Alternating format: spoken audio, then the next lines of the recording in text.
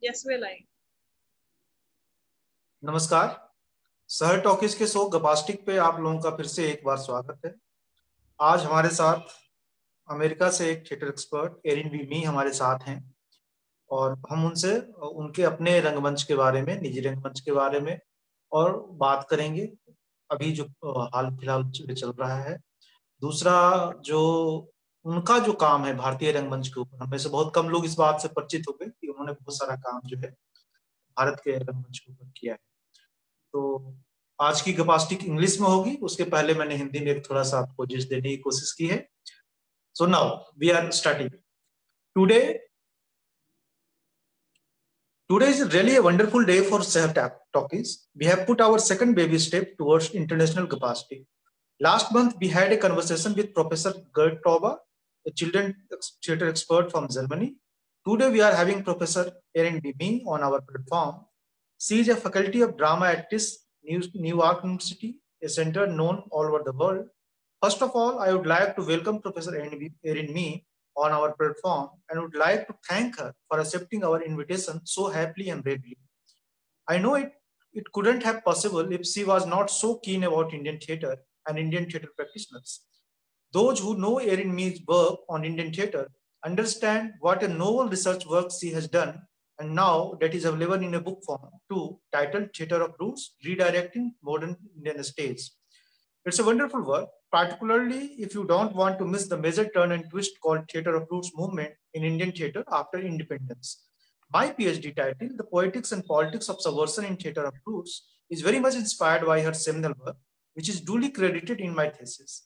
When I was looking for my PhD topic, I was developing three different synopses altogether. The first one, and I am still keen on working, is the post-dramatic theatre scenario in India. The second one was on concept of beauty, aesthetics, and rasa. I is still eager to work more on it. And the third was theatre of roots movement, as it was in my regular progression of my MPhil topic, which deals with development of traditional theatre forms of India called Videsya. But I wanted deeply to break away from this regular progression as suggested by many and choose a different topic. Then one day I found the book written by Erin, and just after finishing it, I was sorted that I am working on the very topic, theatre of roots. This was the appeal and magic of that book upon me. So, in a manner, she is my distant mentor. That's why I was always keen to have a discussion on our forum with her, who must have inspired many other than me. She is not only an ardent researcher, but also a very good practitioner and director of drama. She is currently pursuing a new kind of theatre practice known as digital performance, which is very much in talk in recent times, especially after COVID-19 outbreak. We'll talk about all this in the session. So welcome, Erin. Very warm welcome from India. Thank you so much. I don't speak Hindi. Eniki koracha Malayalam Mariam. Apo Englishil samsarikana. Yes. So, Erin, it's a pleasure meeting you and having you here for SEHAR Talk in the past session. As we are fond of slow progression, let me begin with a customary question. What led you to drama and theatre arts? Well, both my parents were writers, and both of them loved the theater. So, although when I was growing up, neither one of them were involved in theater, my father later, when I was in college, became a playwright and became quite well known. But when I was growing up, um, he was an editor at a. Please name them for us. Oh, my mother is Susie Mee, and my father is Charles Mee.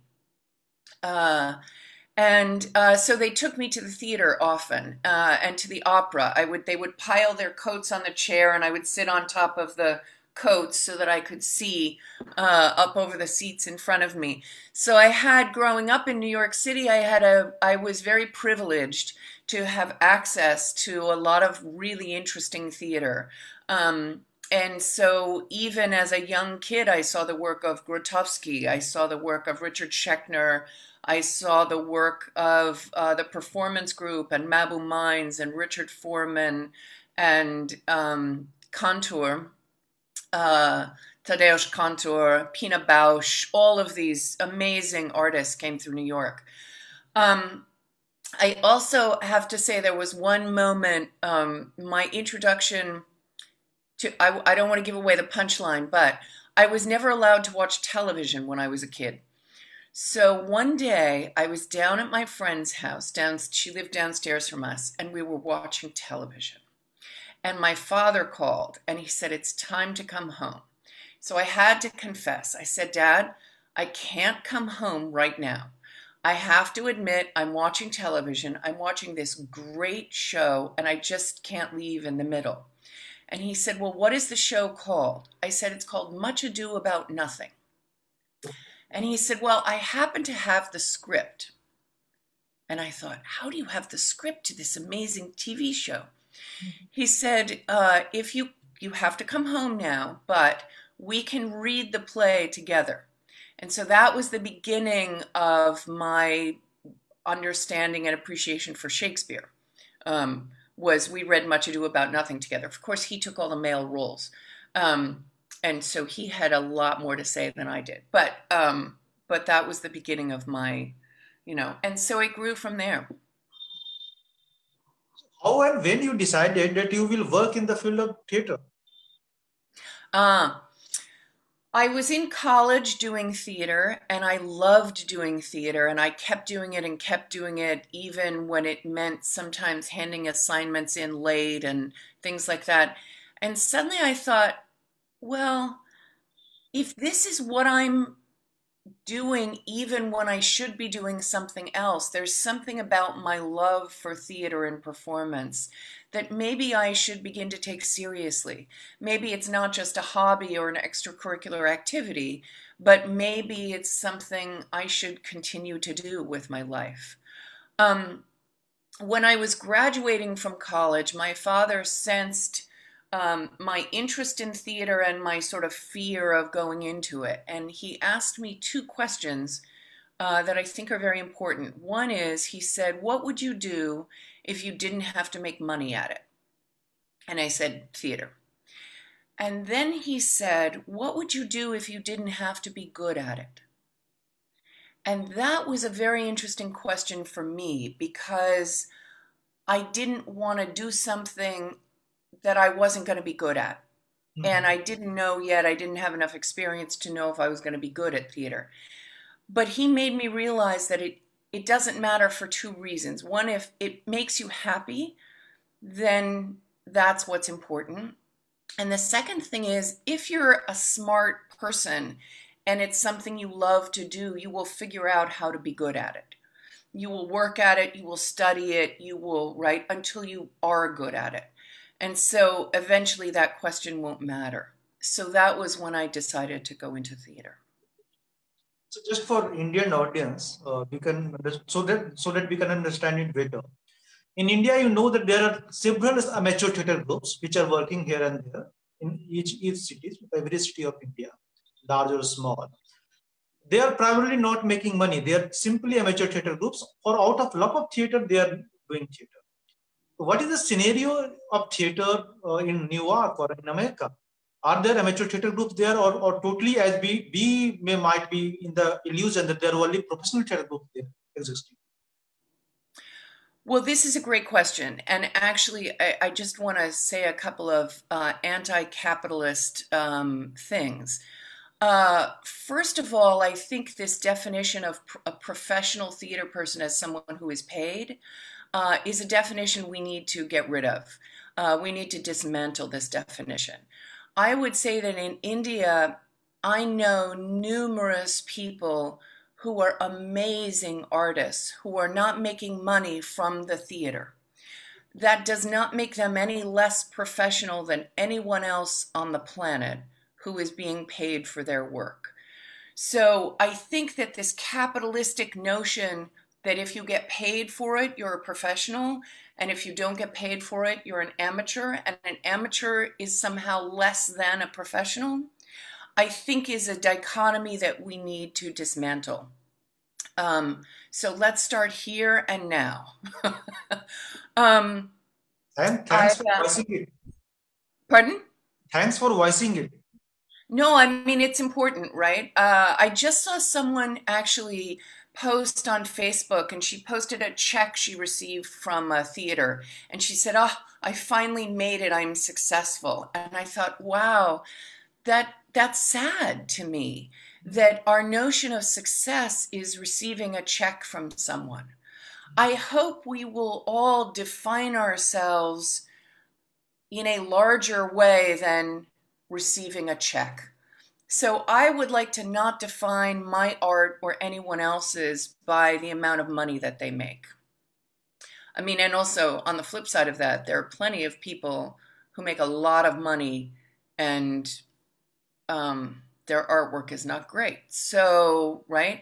Uh, so, so that's the first thing I want to say. Second of all, New York has an ecosystem where obviously there is Broadway. That's, I think, the most well known, and people do get paid. And then there are smaller theaters like the Public Theater and New York Theater Workshop, the Signature Theater, where people get paid, but not as much as a Broadway contract. And then there are numerous theaters where people are really working for the love of making theater and the love of sharing an artistic experience with an audience. They are very professional. Their work is very high quality. It's excellent. These are people who have studied and, worked, and but they are making their money from doing other things. So there's a lot of that. I would say that in my experience in India, very few people get paid. Perhaps one or two people in Mumbai, a couple of people in Bangalore, Delhi, right? But most of the money comes from teaching, or, I mean, I guess in Mumbai you can have these commercial hits that maybe eventually people make money from, but that's not true in most of the country. So I think Anjum Katyal, who's, I'm sure you know Anjum's work, once used the phrase, oh, and now I'm having pandemic brain. I can't remember what the phrase is. But anyway, again, this notion that someone who makes money is better than, or something like that, someone who doesn't. I think it's time to get rid of that. Then my next question is, uh, you were talking about India. So my question, what brought you to India, and why and how you become so interested in Indian performances? Was it just an academic encounter, or does it has anything to do with Indian performing styles? Oh, that is a great question. And let me think about all the answers. There are so many answers to that question. I first went to India. I was working at the Guthrie Theater in Minneapolis, and I had earned so much overtime from working 24/7 that I had several paid weeks. And I thought, okay, I've got to go somewhere. This is my chance to travel. And I had always wanted to go to India, but I never somehow thought I would actually get there. And I thought, this is the moment I'm going to go. And I had a person who at that point was a friend, is now my husband of 30 years. And he started setting me up. He had friends in Delhi. So, for example, I don't know if you're familiar with TAG, but he knew a couple of members of TAG in Delhi. And so I spent a couple of weeks in Delhi working with TAG and with the Salam Balak Trust, doing some theater exercises with the kids in the railway program. Then I went down to Kerala, and I was at one of those tourist productions of Kathakali just to get, introduced to it, one of those tourist things, where the actual production lasts 15 minutes.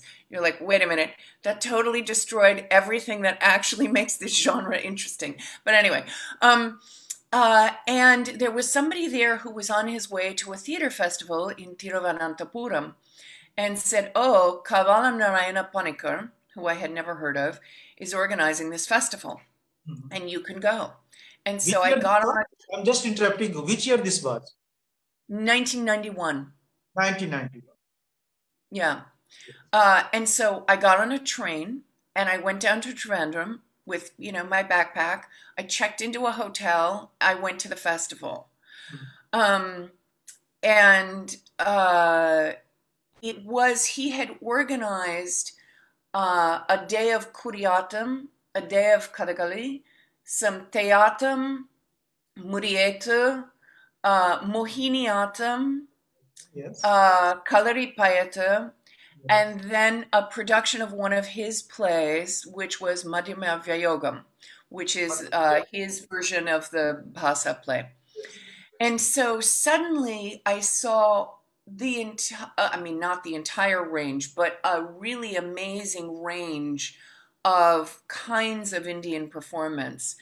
And again, luckily, he had people there who would. So when I was watching Kuriatam, there was somebody doing a line by line kind of gestural translation so that I really understood what I was seeing. The same thing with the Kathakali. And then when I saw his work, my mind exploded.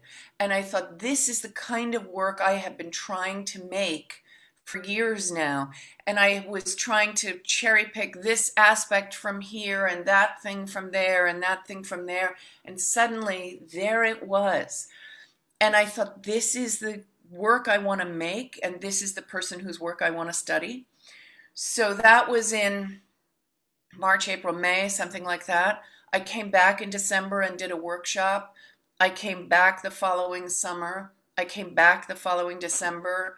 Then I got a Fulbright and I was able to spend, for 4 months working with his theater company. And that was when he invited me to direct a play with his company. So I got to work with the most amazing performers. That company is incredible. You're talking about Sorry? you're talking about Sopanam. Sopanam. Yeah, yeah. Then and now, one of the most amazing theater companies in the world. And Long association with Sopanam and Kavalam Narayan Panikkar. Sorry? You had a very long association with Sopanam and Kavalam Narayan Panikkar. Please let us know your views on the group and the person. Oh, I mean, my views are that I just feel so fortunate to have been able to work with Panikkar sir and with Sopanam, the most amazing people, and the most incredible and inspiring work. Panikkar is the one who introduced me to the notion of rasa, and to a way of working that generates a rasic experience. In the United States, many directors are told that they need to be faithful to the play, which is to say they need to serve the playwright. And Panikkar comes out of a tradition of Kuriatam, where, as most of you know, most of you who are listening to this know, but I'm going to say it anyway, if you take what I think of as an 8-page play written down, right, at least, something like Urubangam, something like Swapnava Savadatam, something, whatever, that takes 41 nights to perform in a Kuriatam thing, because you take a line of text and the performer elaborates on it. The performer makes political and social analogies, etc., gives you their backstory. And so the play is performed on the 41st or final night. And you have all of this wonderful set of associations to bring to that final performance. So the play is 1/41st of the experience.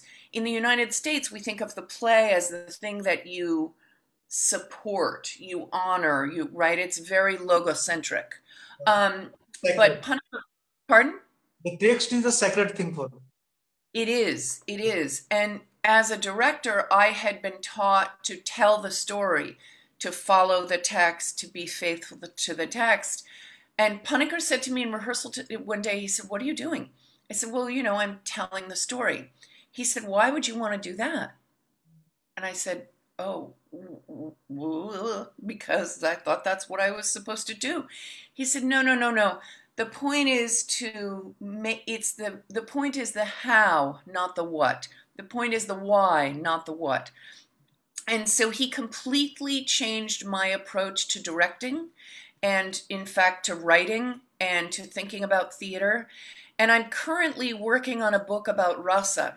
And my argument is that rasa is actually much more central to 20th and 21st century theater in the West even than Aristotle, which is to say everybody talks about, the well-made play and linear narrative and blah, blah, blah, blah. But the most interesting work of the 20th and 21st century has not been Aristotelian. I would actually argue it's been Russick.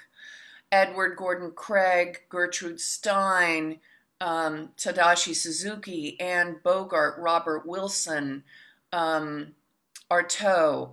These are all household names in the United States and in Europe. And I would argue that their work is Russick rather than cathartic. And so Punica really opened my eyes to these other ways of thinking about theater.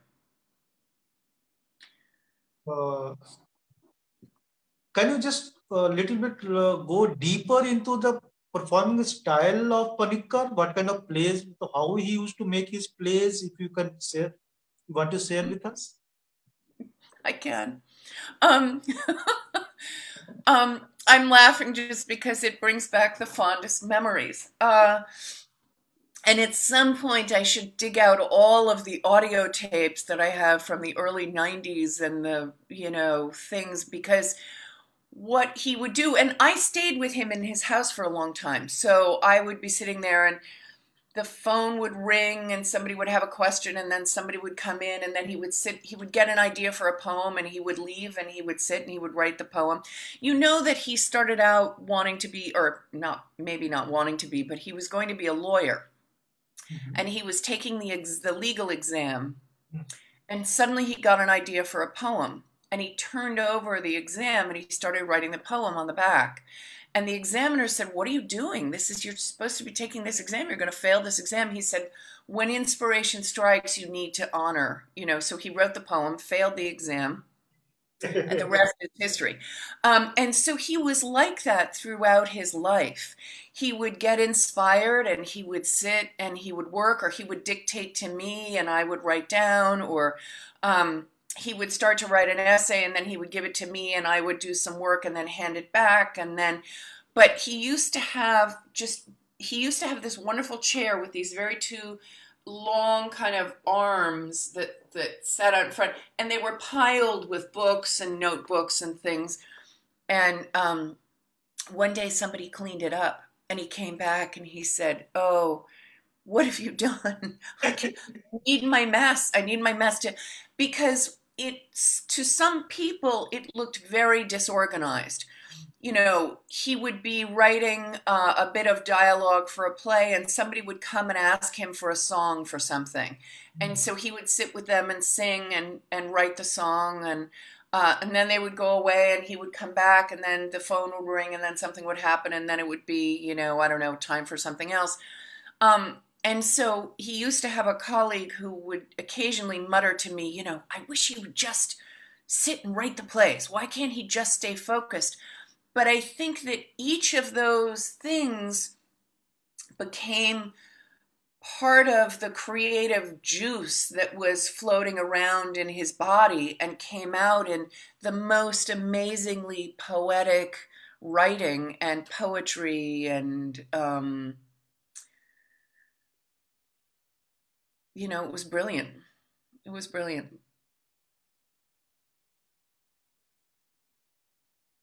Is that enough detail? Yeah. I'm just continuing the discussion. In your book, Theatre of Roots, Redirecting Modern Indian Stage, you focus on two directors and a playwright.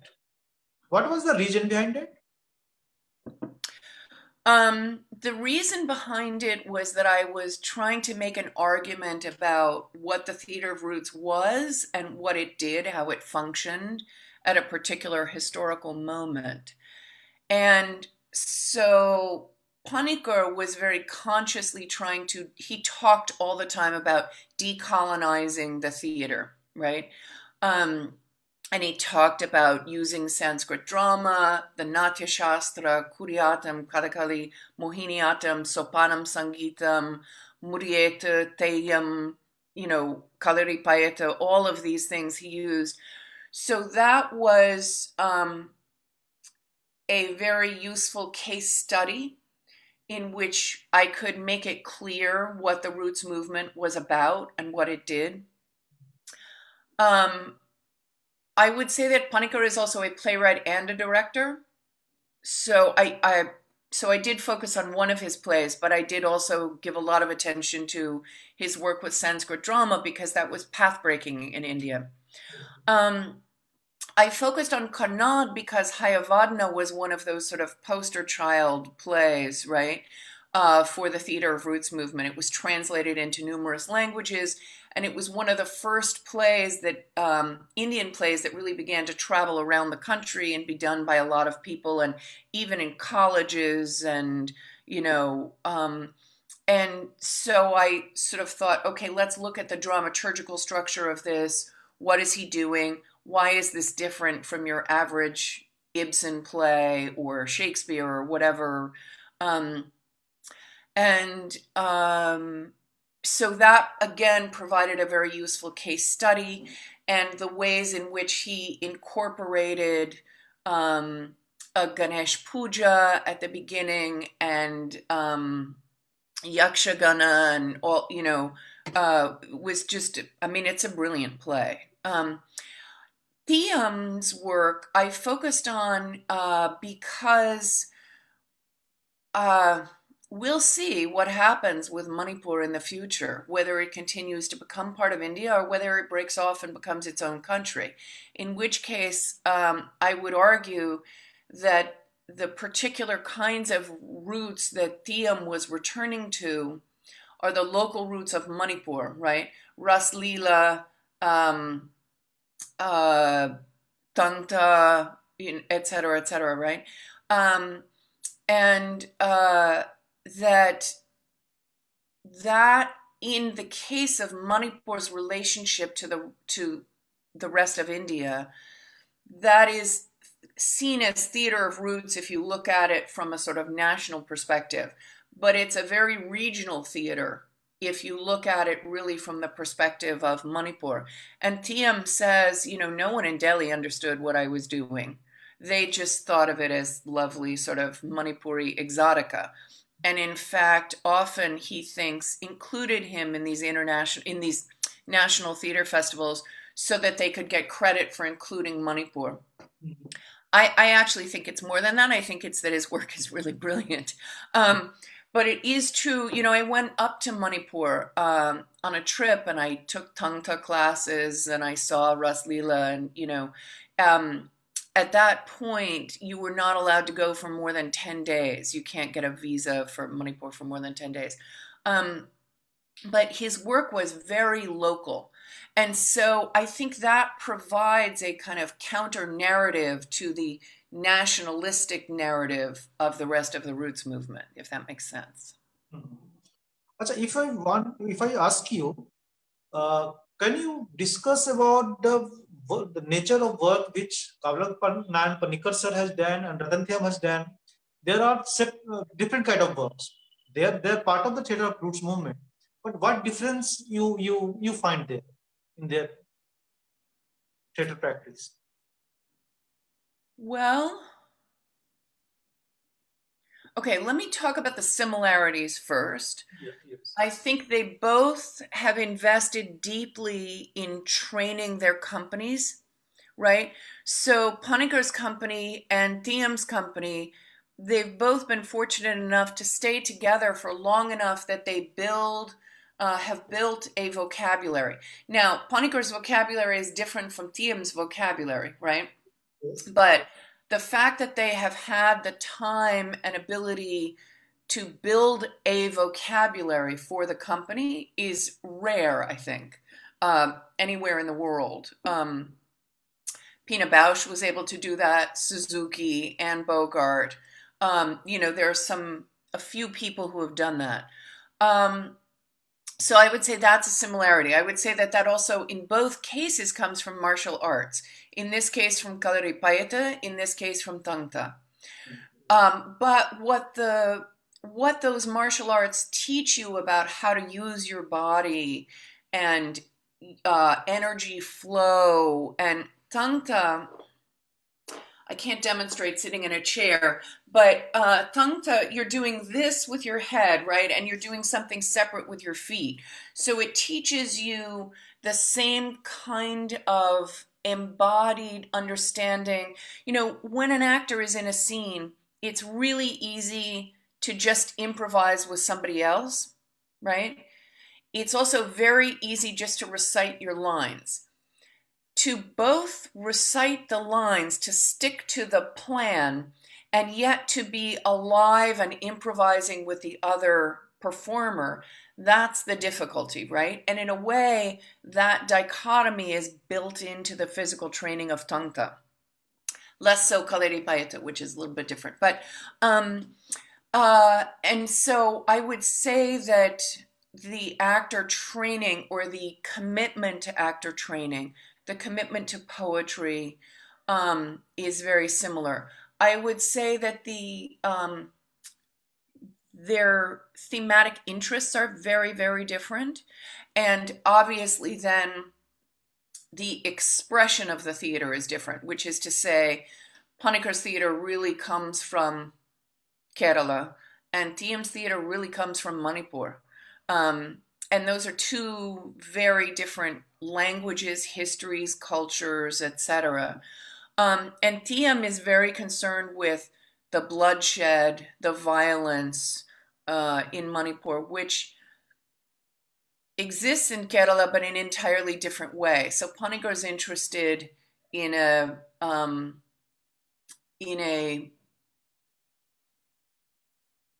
I would say a more kind of unifying.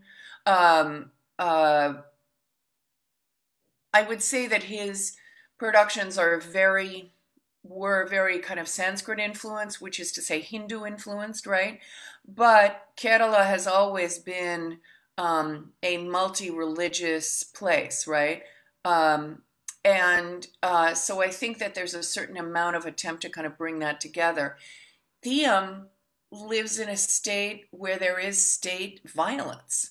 And if you, at least when I was there in 2004, which admittedly is 15 plus years ago, you would come out of the airport and there would be soldiers with guns pointed at you as you left the airport. And so it was a police state. And the violence that and the particular kind of violence that comes with that is what Thiam was really interested in talking about when I was looking at his work. And then in sort of later in kind of attempts at peace, right? Nine Hills, One Valley was really a cry for peace and end to this, bombings and etc. Is that useful? Yeah.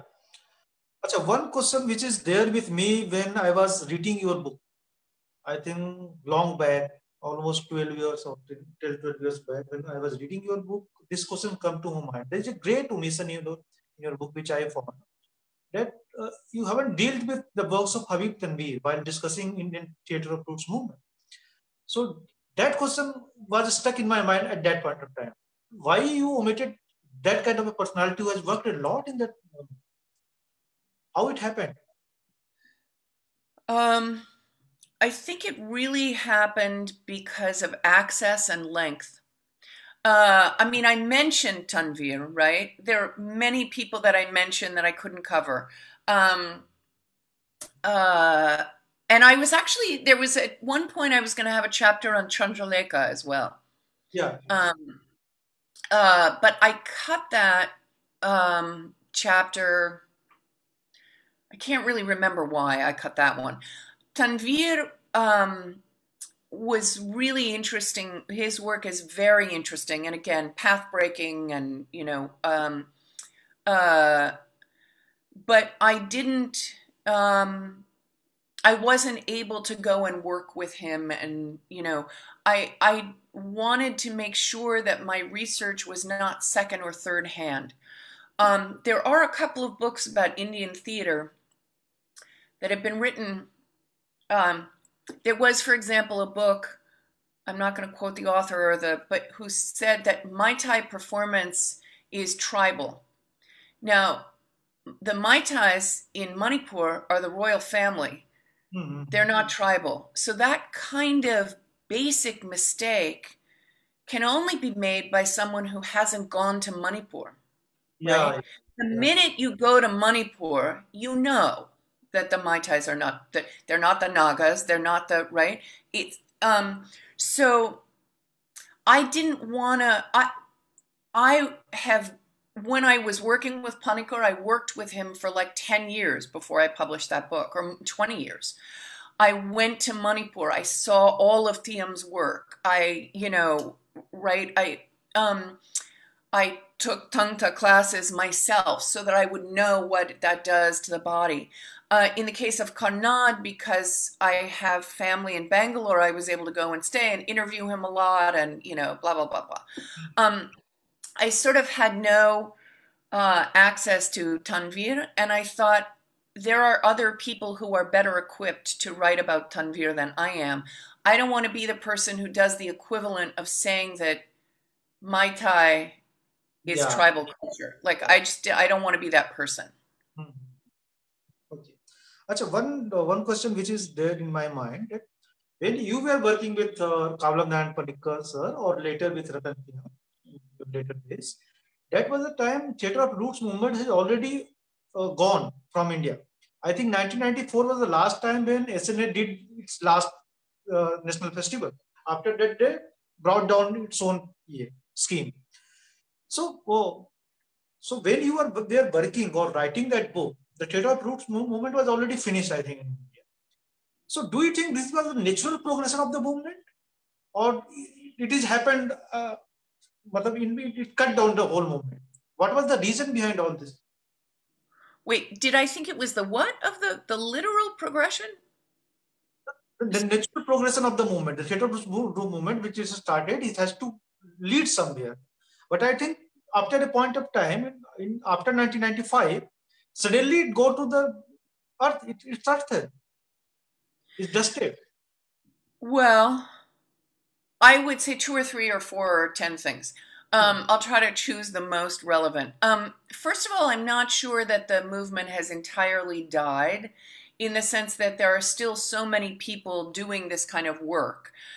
I think that it doesn't fall under the bracket of decolonizing Indian theater and blah, blah, blah, blah, right? I think that the theater of roots movement came out of a particular historical moment, right? People like Panikkar, um, who again, was born in I believe 28. No, is that right? 28 or 38? Okay, I'm about to.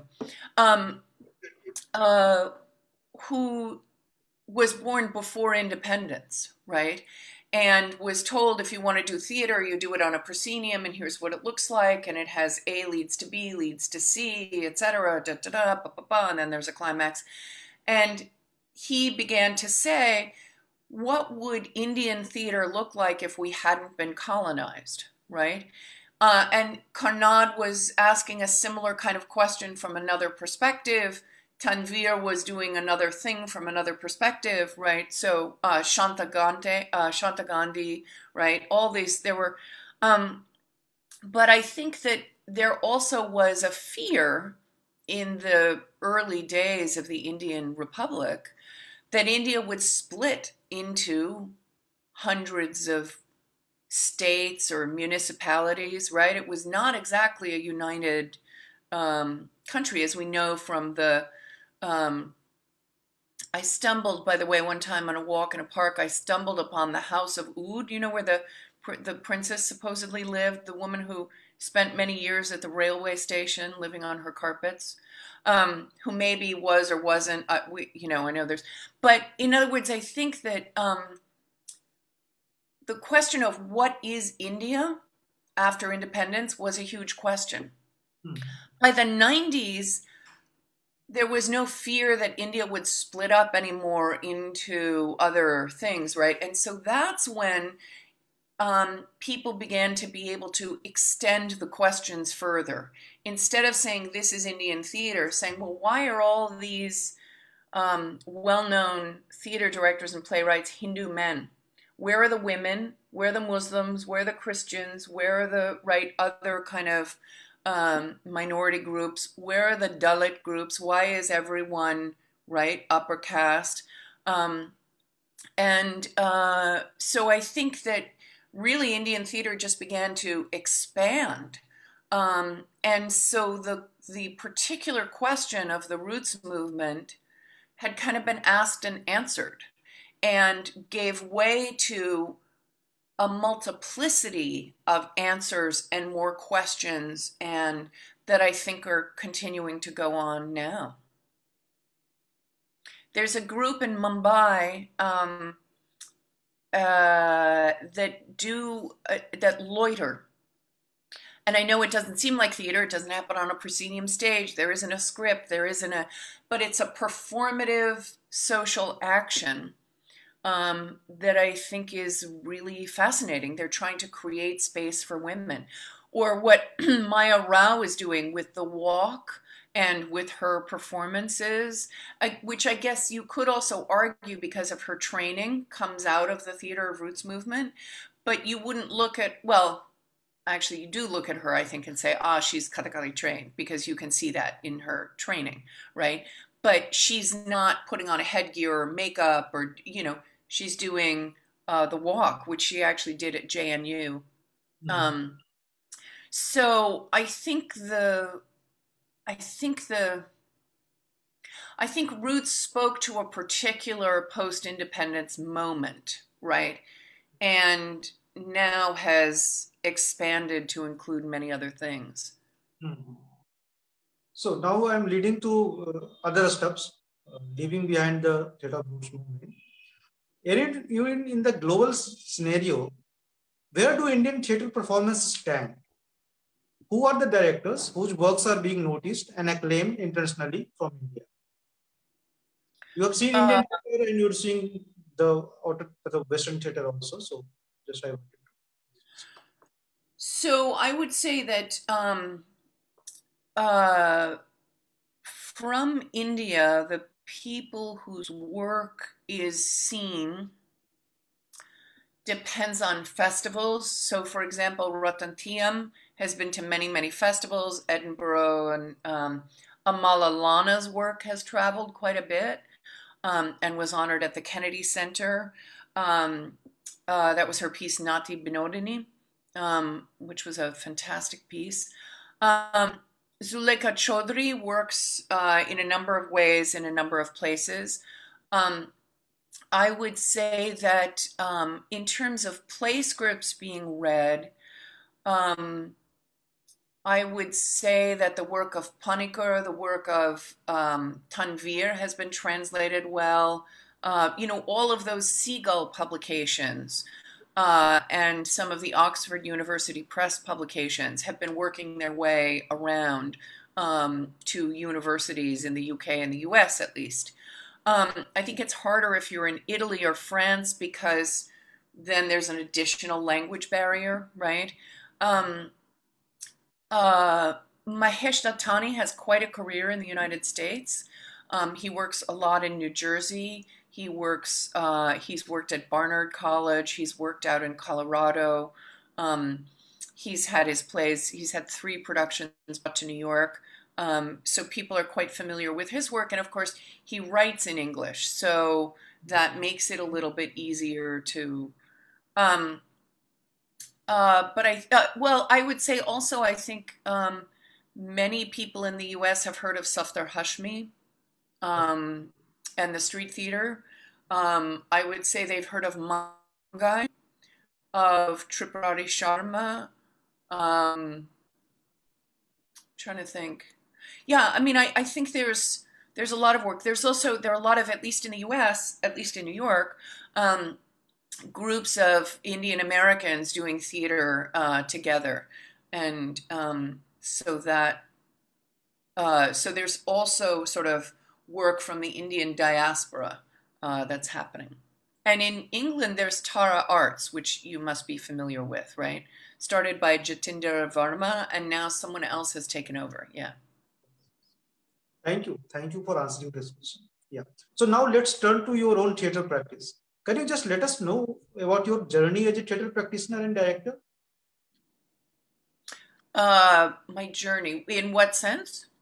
A journey as a theater practitioner, so how you started directing plays and Well, my first directing project was when I was 13. I didn't get cast in a play. I was very upset. And because the character spoke French and I spoke French, and the woman who was cast did not speak French, but she was older than me. Um, so, so I gathered a bunch of kids from the neighborhood and did a kind of vaudeville variety show, which was really fun. So that was the first thing I ever directed. What? must be a revel in your childhood. Sorry? It must be a revel in your childhood. Yes. Yeah. Um, and then I directed a horrendous production of a Brecht play in college. It was just so poorly directed, I can't even think of it. But then as time went on, I began directing more and more after college, and did a piece that was well reviewed in the New York Times, and so it moved from this very small theater to the public.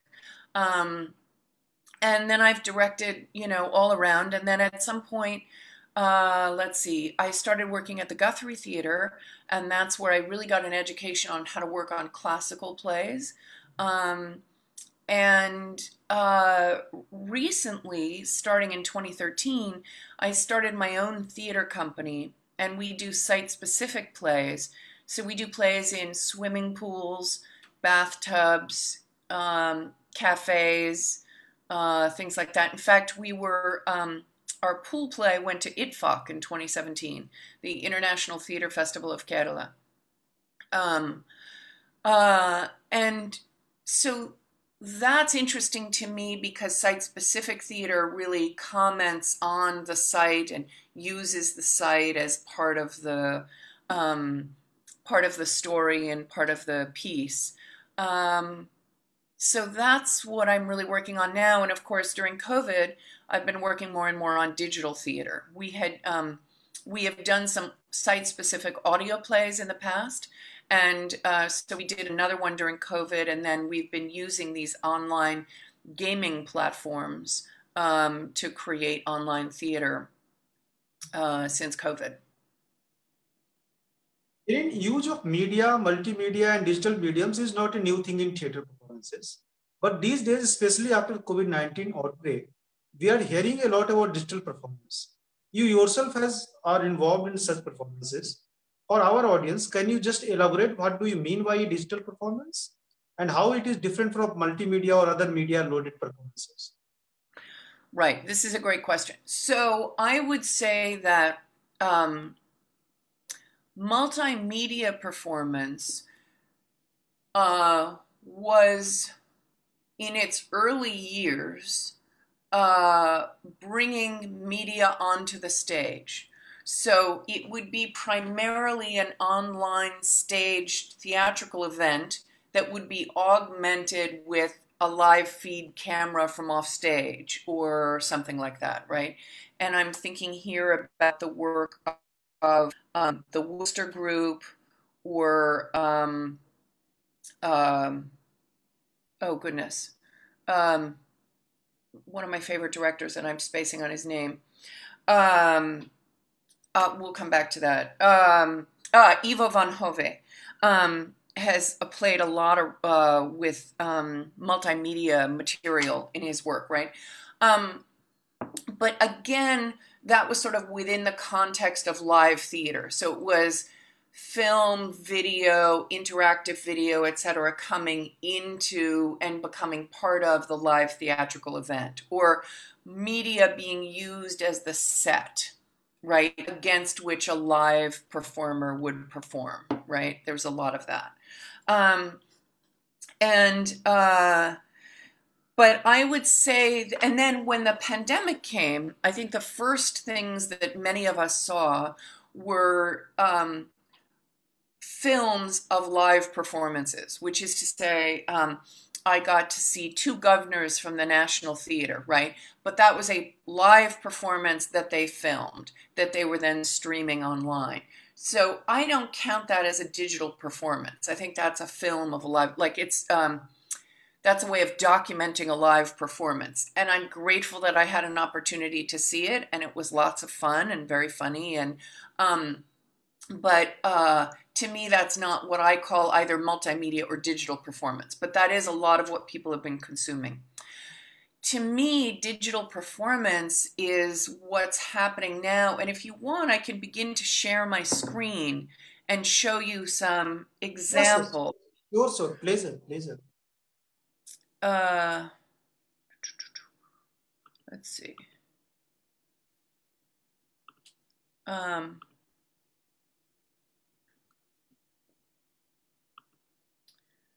So now if I go, where is play? Whoop. Okay.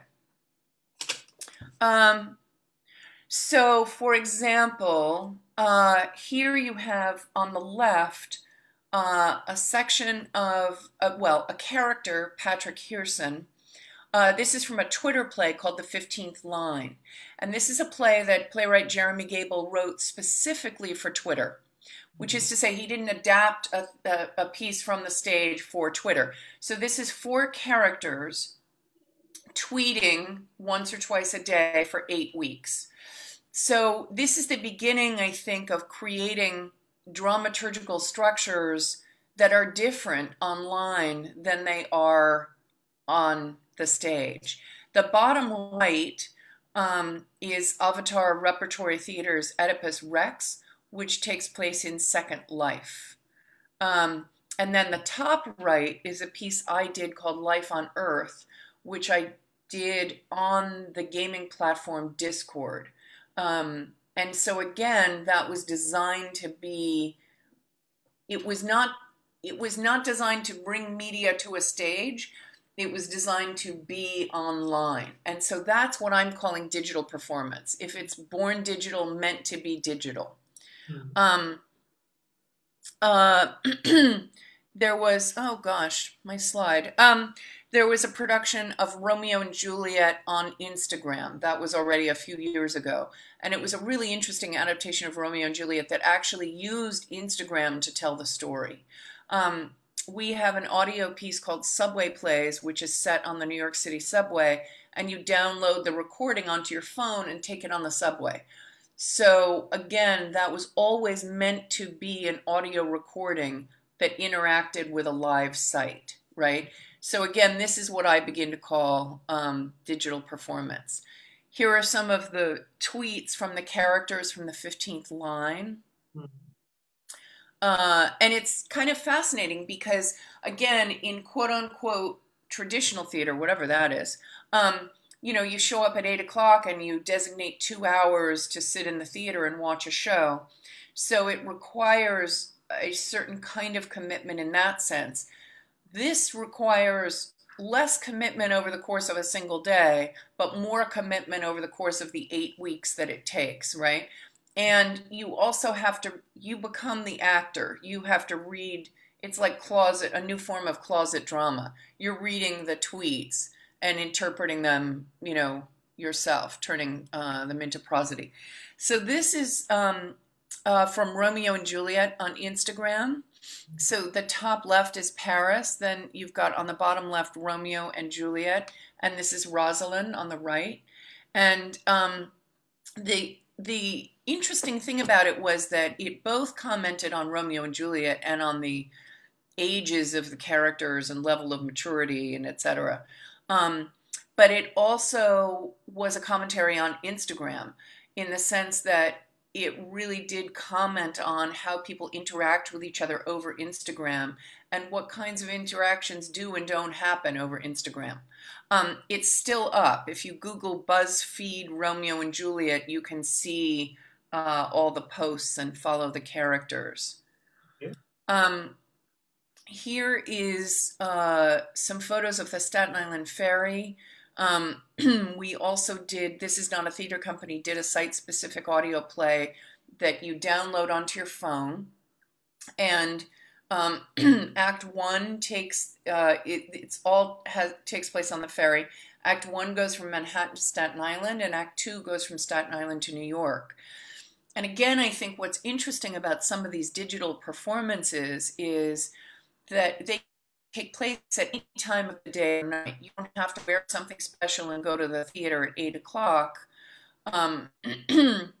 You can go at 4 in the morning or 5 in the afternoon or whatever. You can do Act 1 and then do Act 2 2 months later if you want. So there's a whole different way in which you can engage. This is a trailer for Subway Plays. Plays are a trilogy of site-specific audio plays for the N7 and L trains in New York City. Download the app from the App Store onto your phone, go to the subway, put your phone on airplane mode so you're not disturbed, put in your earbuds, and as the train starts moving, press play. The subway has a rhythm of its own. You feel it? The train itself, it does what music does. It vibrates, always in a certain range. So I'm going to move on. This is a performance that was done on Zoom, that was done actually quite well. And again, it was written specifically for Zoom. It's part of a whole series of plays, and the earlier versions were done live at the Public Theater in New York, but this was written and performed on Zoom. So again, I think this is different from multimedia performance in that it is meant to be and written for and performed specifically for Zoom, right? This is the platform Discord, where I gathered people from all around the world, actually, from China, from India, from Nepal, from Turkey, from the US, and people contributed various dances, poems, etc. about what it felt like to be in quarantine. And so we put them on this Discord piece, and it was actually very interesting because at some point audience members began to contribute too. I'll show you just the first little bit. Videos don't work so well on Zoom, but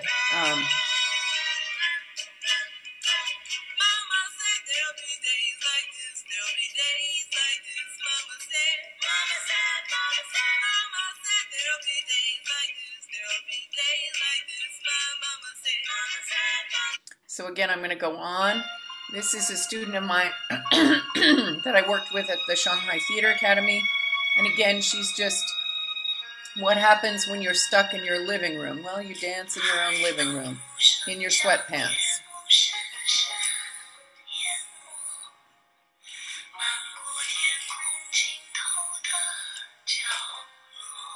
She's really good. We did also, this is not a theater company, did a piece we call Play in Your Bathtub, which is an immersive audio spa for physical distancing. So I began to think, okay, we can't get out and go to the theater together. What kind of theater can we do? Well, we can do theater in your own home. And at this point, I was very stressed out, and I needed a long, hot, relaxing bath with some, scents of jasmine. So we made a play that takes place in your bathtub, and you go into your bath and you run the water and you get a glass of wine or a cup of tea or whatever you want, some candles, and listen to the audio play. And I'll do, I'll play a little bit of it. There's some dances for fingers on the surface of the water. There's some dances for toes. So it's interactive and participatory. I will share a little bit of that, and if you want to mute yourselves and sing along, you can. Let's sing together. I'll start and give you some time, during which you may respond in any way you wish.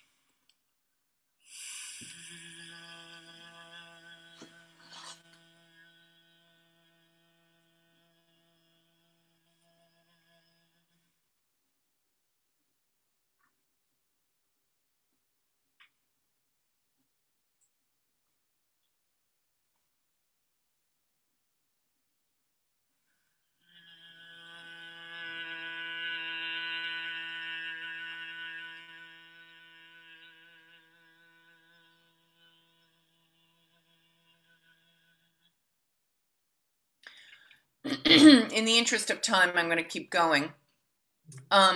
This is an excerpt from Play in Your Bathtub, was actually translated into Russian and done by the Wow Wow Wow Theater in Moscow. So this is Sonia from the Wow Wow Wow Theater.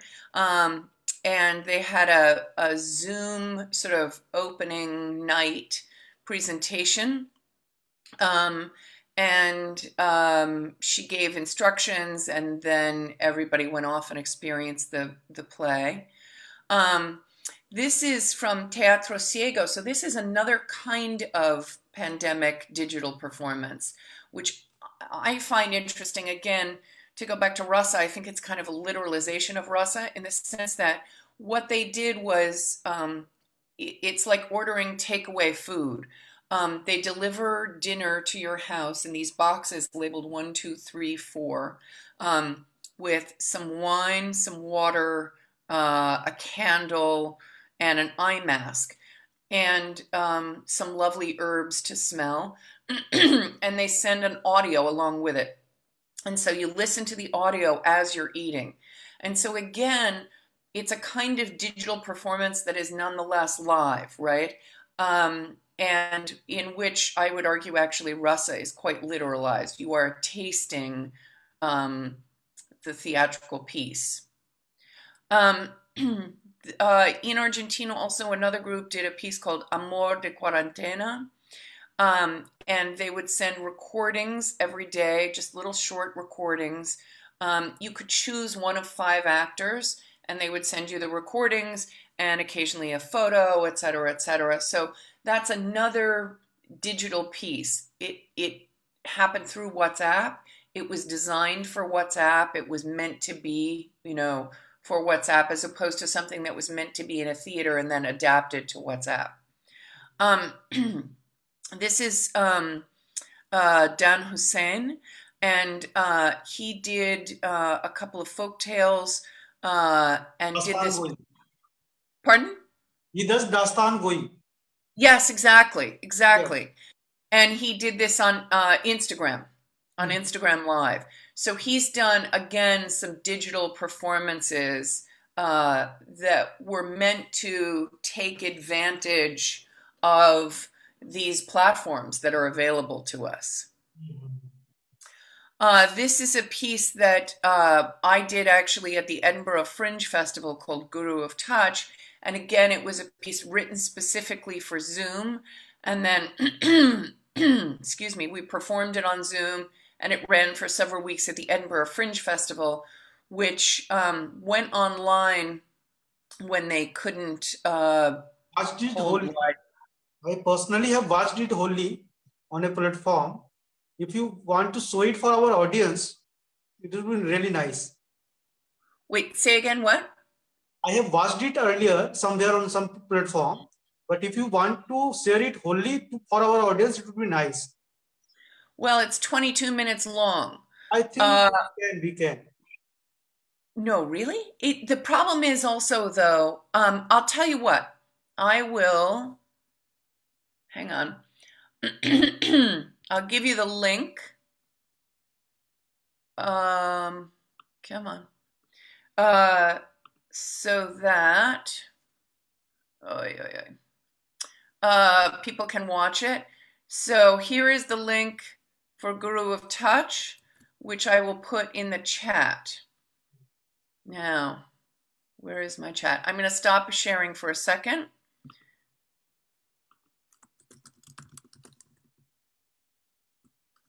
Really a wonderful performance. Yes, they did. The actors were incredible. The writing is magnificent. Whoops, wait a minute. And then I'll also give you the link to Play in Your Bathtub, which includes the instructions. Where are we now? Oh, now it's going to start. Hang on. Pause. Immerse yourself. I'm going to put that in the chat as well. Oops.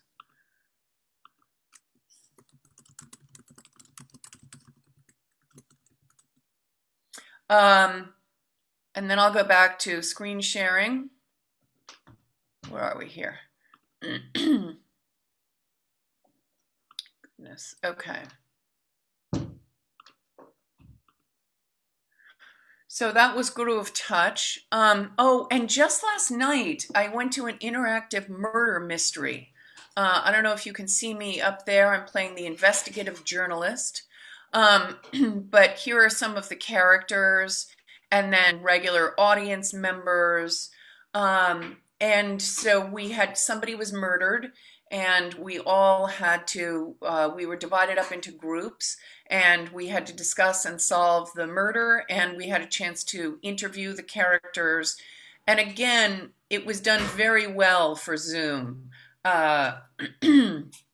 Excellent acting and really excellent kind of clues given. And so I won't give away who the murderer is. But one of the other interesting things I think you can see from the last few slides is that one of the interesting things about digital theater is because we're no longer tied to real estate. You know, I'm zooming in on this call from Buenos Aires. There are some of you who are in Mumbai, some in Delhi, some in Calcutta. We can still get together on Zoom without visas, airfares, hotel rooms, you know, etc. So it does allow for a kind of international collaboration that wasn't possible. And I hope this will actually stick with us. There is, I went to my 35th reunion on Shindig, which is a very interesting platform that I'm hoping to use this fall for a show, because there are these performance spaces up at the top of the screen, and audience members are down here hanging out. And if you want to, you can collaborate with a group of as many as 6, can sort of have a private conversation even while the performance is going on, and yet allow the performance to still continue. So it begins to mimic actual theater spaces better than Zoom. What platform is this?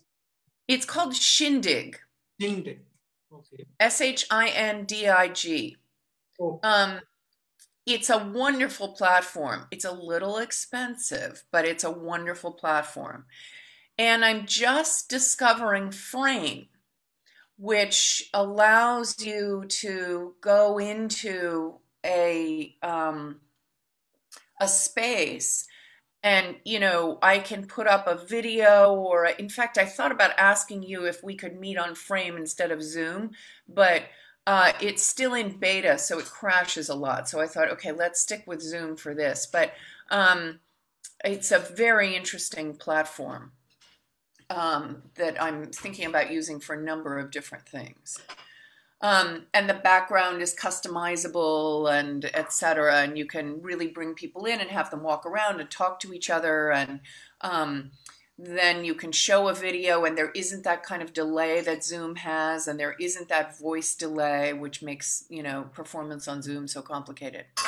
But these are some of the things that are going on. In other words, I think back in March, when the US kind of went into lockdown, I know China went in much earlier and many countries earlier and later, but a lot of people were sort of frozen, thinking like, okay, now what do we do, right? And a lot of what we saw were people trying to stream things that had previously been live. But I think we're now at a moment where we have all been on Zoom so much that people are beginning to figure out how to actually make interesting plays for Zoom. There was a lot of stuff, Zoom plays that I saw in March and April that were just disasters, horrible. And some of the stuff, I mean, including what I saw last night, was made really interesting use of Zoom and was, you know, fascinating. I would argue that, sorry, there's a buzzer going on, so there's going to be some background noise.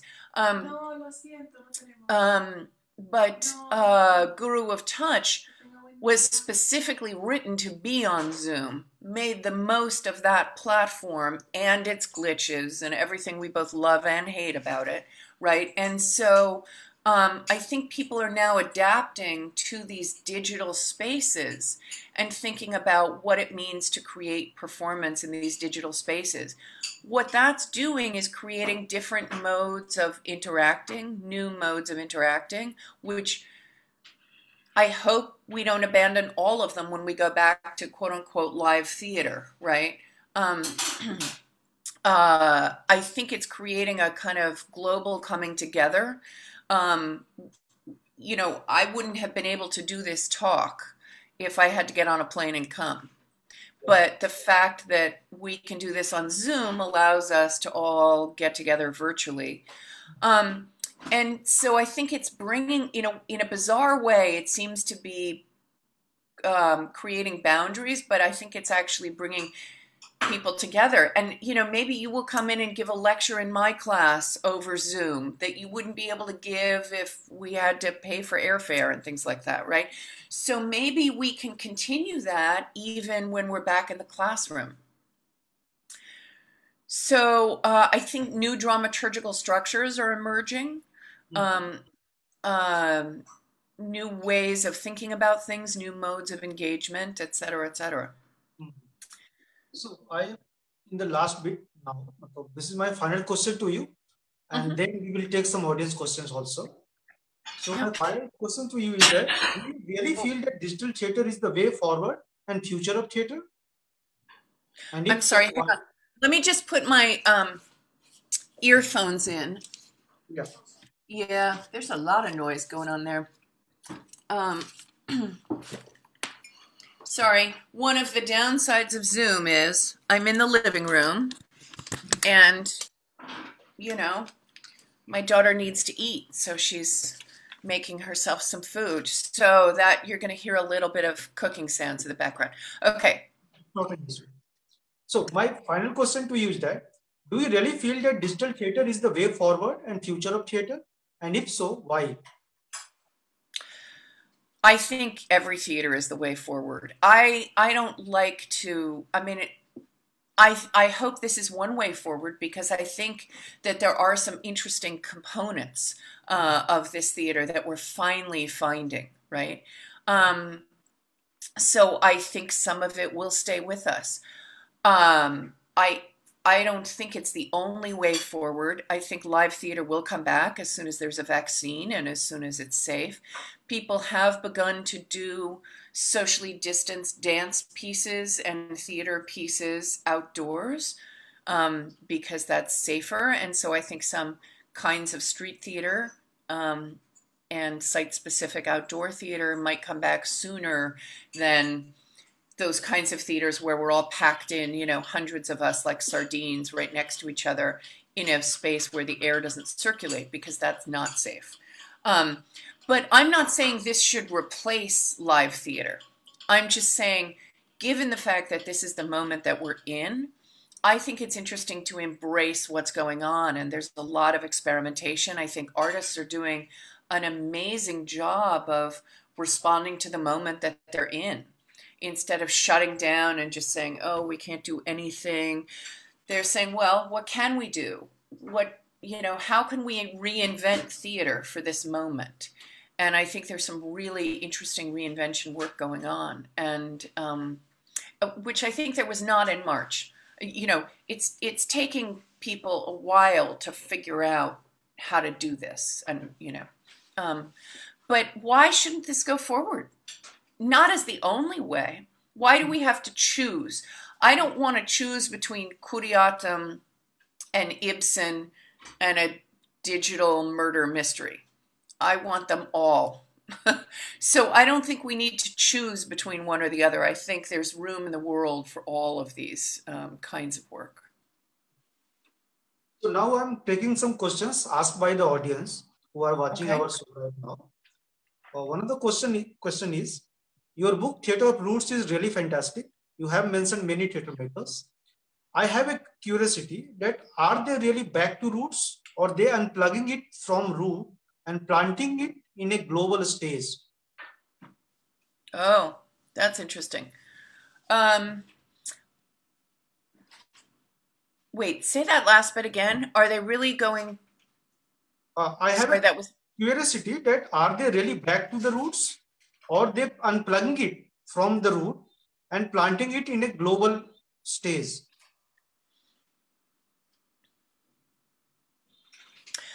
It's about utilizing the roots, the traditions for their own theater making and selling it, something like that. Yeah. I think that there have been times where people have used traditional performance, and by that I really do mean used, as in taken it out of context, right? So that they can get a grant. I write about this also in my book, that there was a moment in sort of the history of the Sangeet Natak Academy where, in order to get a grant, you had to incorporate some form of traditional performance. So there would be like somebody would throw in a chow move to get the grant, not because it belonged in the show or because it had anything to do with anything. And Girish Karnad has gone on record before he died, sadly. Girish Karnad went on record saying, you know, if he sees another Ganesh Puja in a modern play, he's going to scream or, you know, run screaming from the theater. Because that can't be. He used it because it was a commentary on the head-body divide and, you know, a divinity, et cetera, right? There were thematic reasons as well as different ways of seeing that brought to Hayavadana, but it became a cliche of the Roots movement, right? So once anything becomes a cliche, or once you're making an artistic choice to get a grant or to get an international gig, you're not making art anymore. That has nothing to do with art making. That has to do with, again, I think capitalism or something, right? Yeah. Panikar's, just to say that I think that Panikar's motives were absolutely pure. Karnad's motives were absolutely pure. I think Thiam's motives are pure. I think there are some who are just sort of like gluing that on so that they can get included in the festival or become famous or something, or let's face it, also to, you know, take a play to Edinburgh and have it look like, ooh, exotic Indian thing with snakes and gods and elephants, and right, that's not art. The other question is from Samipendra Banerjee. And he is asking, what about breath, the strongest anti-Aristotelian in the West? You said Yes. about... So you said... Absolutely. Yeah. Brecht, anti-Aristotelian. And I would say that kind of episodic structure of his plays, where the audience has to really get involved and co-create the meaning. Again, it's that you know, there are those plays where you just go and say, like, okay, show me what you did. I paid my ticket money and now let me see, you know. That's a very capitalistic, right, kind of thing. Brecht is saying, as Abhinavagupta said, and this is now Abhinavagupta's gloss on the Natya Shastra and not Bharata, whoever he may or may not have been, but Abhinavagupta said you need to have experience, you need to, right? And there's a form of co-creation, right? Rasa exists, or, I mean, right. What is rasa and where does it exist? We all know there are thousands of pieces of writing, but for the moment, let's agree that rasa exists not in the performer or in the audience member, but in the interaction, in the exchange between them, right? And so rasa is then co-created. And Brecht insists, not just invites, but insists that the audience does some of the work in making the meaning of the piece and in using their imagination.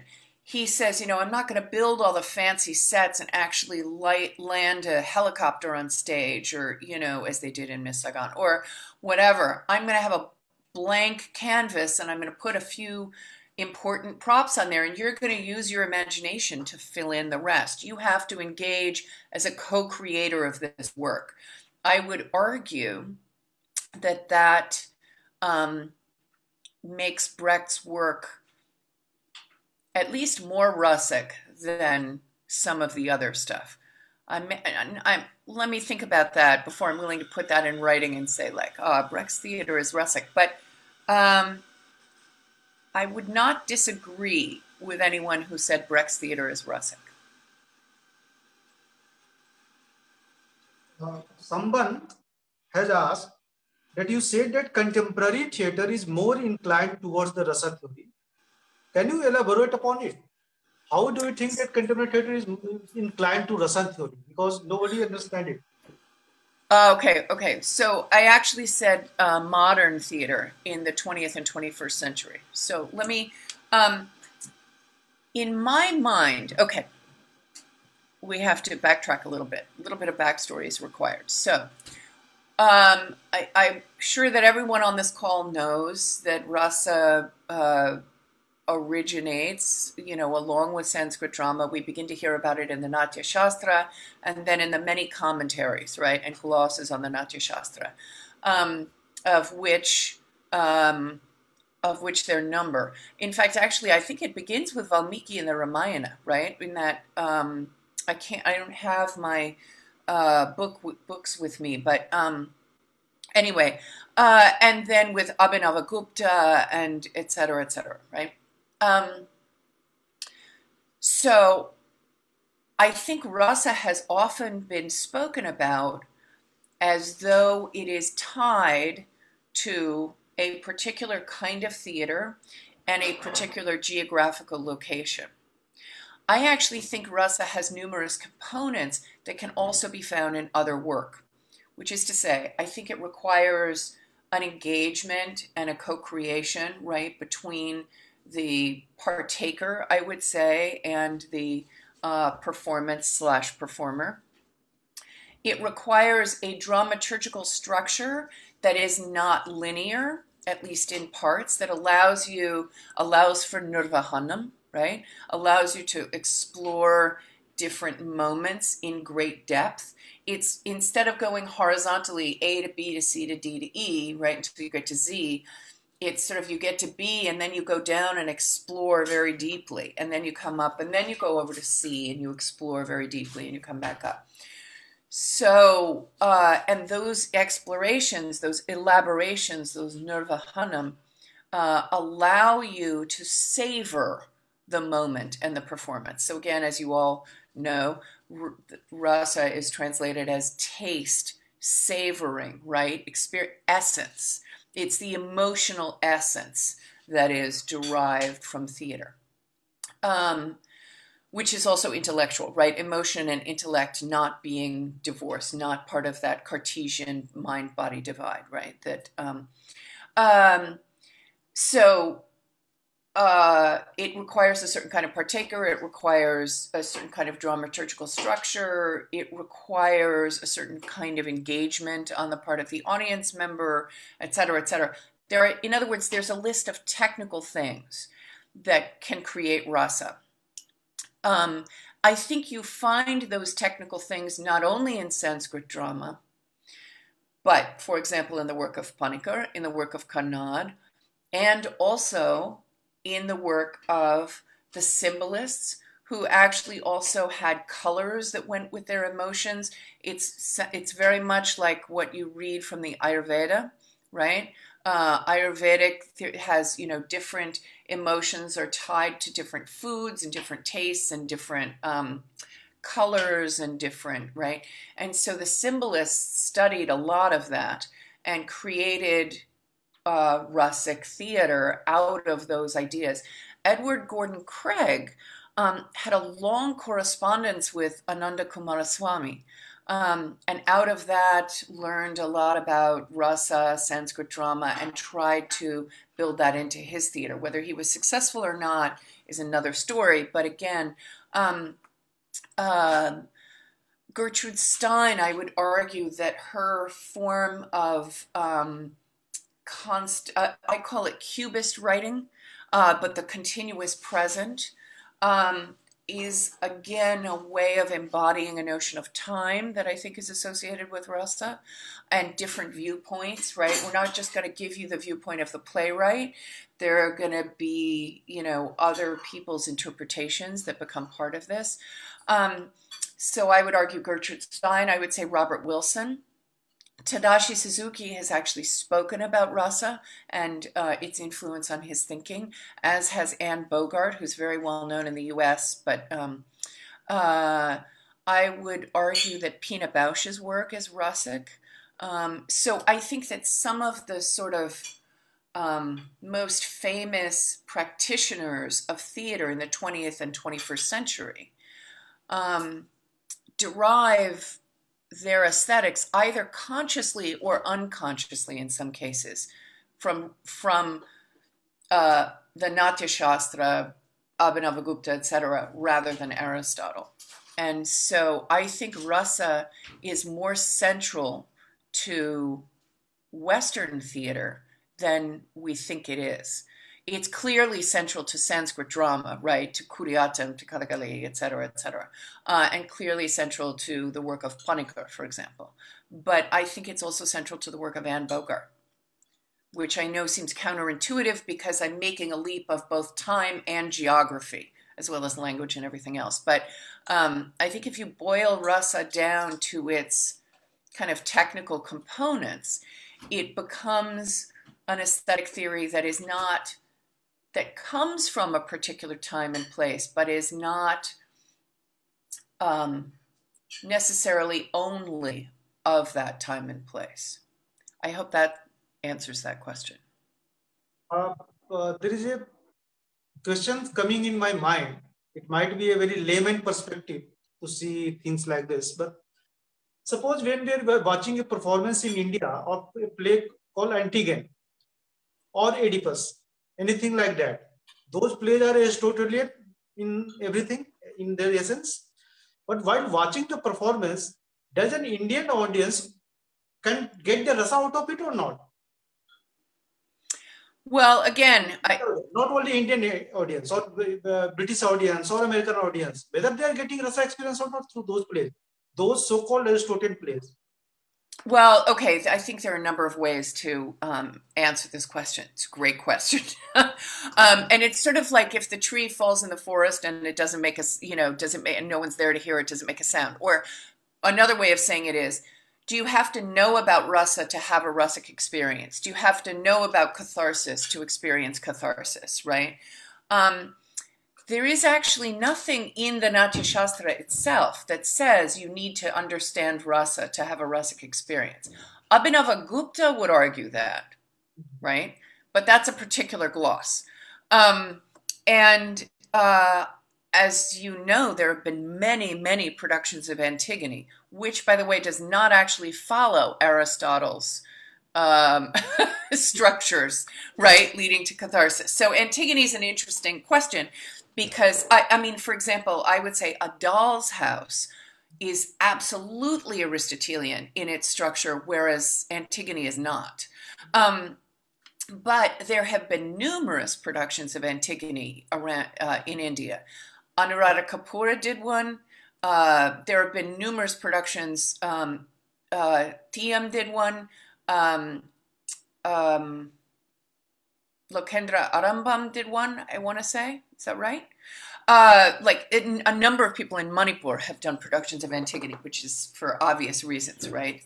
She speaks truth to power, or she, right, is the voice against Creon, who represents order, and etc. There is a fascinating production called Antigone and Ferguson, which after the killing, right, and so it's come back into circulation because of Black Lives Matter, because of all the people who have been killed recently by police. But So the question is, can you experience catharsis if you don't know about it? I actually would argue, yes, you can, because to be honest, all those ancient Greeks hadn't read Aristotle when they were seeing those plays, because Aristotle came later. so, um, so I think that's one thing. The second thing is, do you have to know about rasa to experience it? I'm not convinced that you do. I would say that the first time I came to India and saw Kuriatam, I saw Margi Madhu.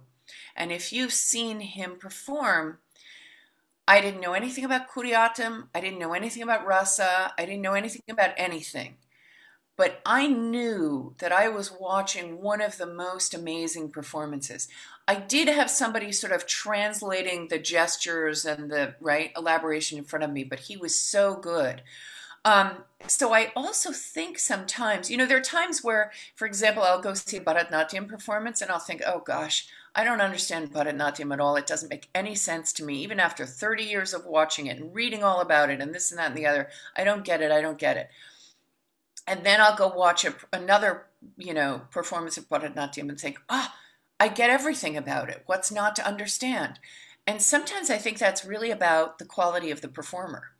And so I think if you have a brilliant performer, I'm not sure you need to have read chapter 6 of the Natya Shastra to experience rasa.